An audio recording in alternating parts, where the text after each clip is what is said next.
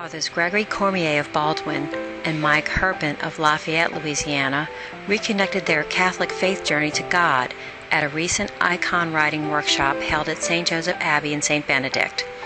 They spent 6 days meticulously laying tempera paints to a canvas to bring the prophet Elijah to life. Every color, every line has deep spiritual significance, Father Comier said, of the icon writing process. The board represents creation, and each step, as you are writing the icon, you are gaining connection to God, the heavens, and yourself, with the person you are depicting in the saints. It is a most Catholic journey.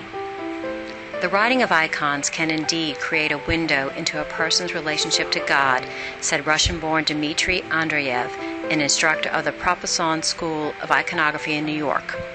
Andreev taught the workshop October 10th through 15th in the Byzantine style of icon writing.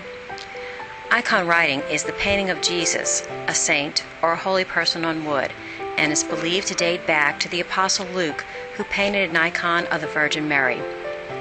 Icons are not portraits, Andreev said. Icons are symbols of the presence of God in saints. Father Cormier and other experienced iconographers concentrated on a scene of Elijah in a cave being fed by a raven, while the less experienced iconographers created a half-figure of Elijah.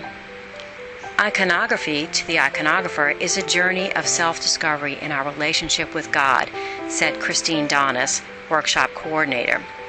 For me, that's what it is, a journey I am taking to strengthen my relationship with God and to decrease the awareness of my human condition and how it can be a window to heaven. Icons take you through the steps of that awareness to heaven. Each day before the sessions began, Father Cormier consecrated the hands of the iconographers before they painstakingly layered tempera paints from dark to light. The sequence of layers enlivens an icon just as a person's faith is illuminated as his faith deepens. The iconographer climbs from nothingness to the complete image, Instructor Andreev said.